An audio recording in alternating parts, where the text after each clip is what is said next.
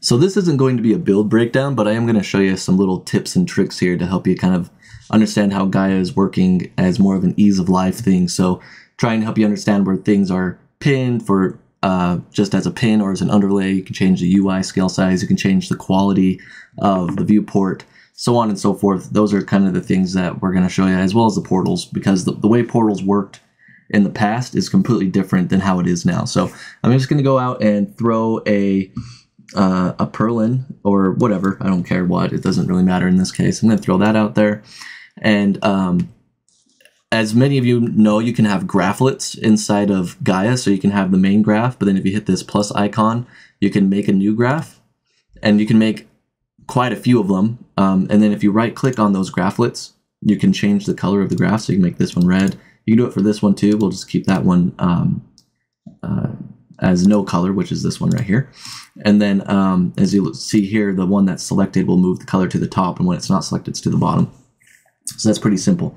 But additionally, if you have a bunch of nodes in here, so we'll just throw another purlin in here, but you can have as many as you want.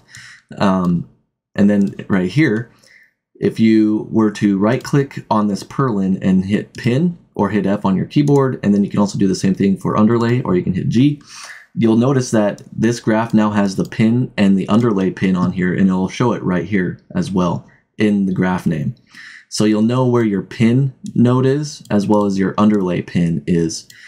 So if you have, 3 or 4 different graphs here with a bunch of nodes in it doing who knows what you're doing with them, you'll know where you have your pinned nodes. So that's pretty nice. That way you don't have to swap between the graphs to look for those pins, especially when you start having hundreds upon hundreds of nodes, which some builds can take. Additionally, the portals work really easily, and this is not new to 1.3, but something that I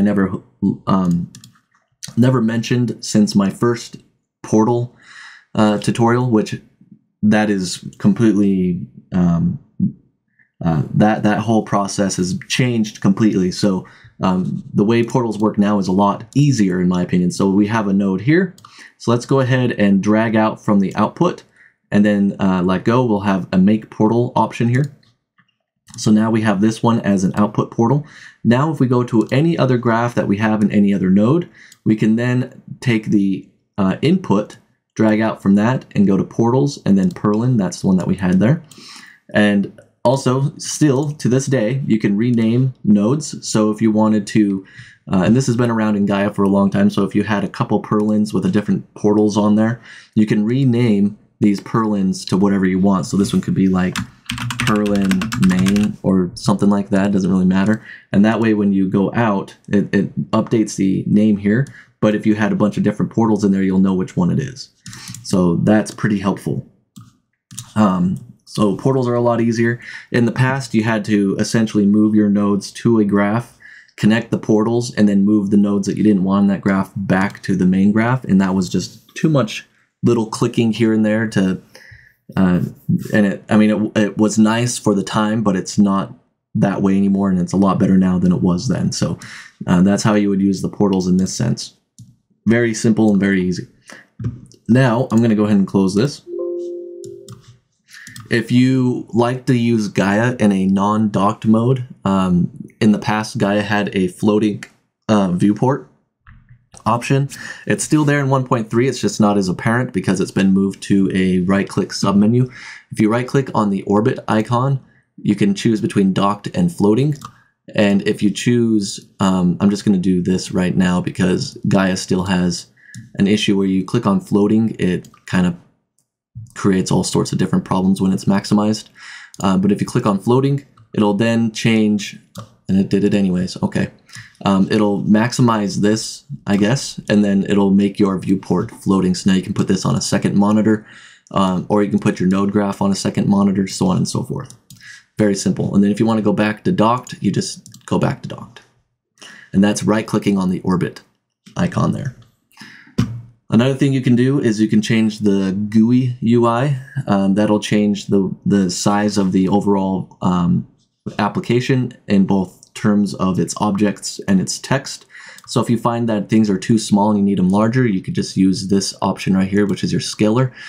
We have set it to 100, but we can go to 175, and that makes things a lot bigger. And in this case, it created it so big that it doesn't fit the node graph on my window. So I don't use 175 in a lot of cases anyways. I usually just stick with 100 because that's fine for me. But if you need it larger, you can definitely do that. Also, in the past, I had said after 1.3 was released that I thought that these 3 dots meant that they just kind of represent these 3 options here. That's just total, that's just entirely wrong. So I'm not afraid to point it out. If I said something wrong, then feel free to correct me, but that is not the case. Those 3 icons represent the viewport quality.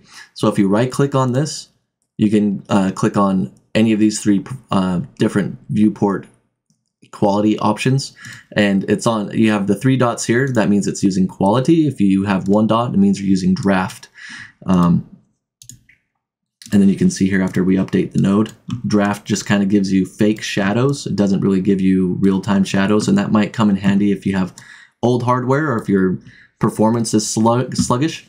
If you had 2 dots, it's on performance. That gives you what I think might be just a little bit of ambient light inside the viewport. But to me, it just mostly looks like a contrast change, but I could be completely wrong on that as well. And then 3 obviously gives you these real shadows that come from the light here. So additionally, I haven't really played with the lighting and then changing the performance here, but it does look like it changes the quality of the light as well. So simple, very simple changes here. And again, this isn't a build. I apologize for that, but I figured that these might be nice little things to know about if you're using Gaea and you needed to know a few certain things. But in any case, that'll be it for this video. You can access all the links that I provide for the end of my videos in my Linktree link in the video description. That houses the Discord server URL, so you can join. It doesn't expire. There's no expiration date on that one. That way I don't have to keep recycling a link for the Discord for every video. I just made one link, I put it in there. You can also find my Gumroad, my ArtStation, and a few other things in there that you might find interesting. But if you wanted to join the Discord and be part of the community and help us grow and become better Gaea users or just better 3D artists in general, go ahead and join the Discord. We just had a few people join today. It's really great. It's growing. It's a big growing community at the moment. I really love it. There will be more stuff coming in the future regarding content for the Gumroad subscribers, as well as more future videos on more things other than just Gaea. But I am mainly a Gaea channel, but I'm trying to expand outside of that because I don't want to be just exclusively Gaea. I do a lot of stuff in Vue still, as well as RealFlow, Cinema 4D, World Creator. I'm going to be doing a lot more World Machine stuff too as well. But that's all going to be further down the line. But for now, it's going to be mostly Cinema 4D and Gaea. So we're expanding, but slowly. So in any case, thank you for watching, and I'll see you guys in the next one.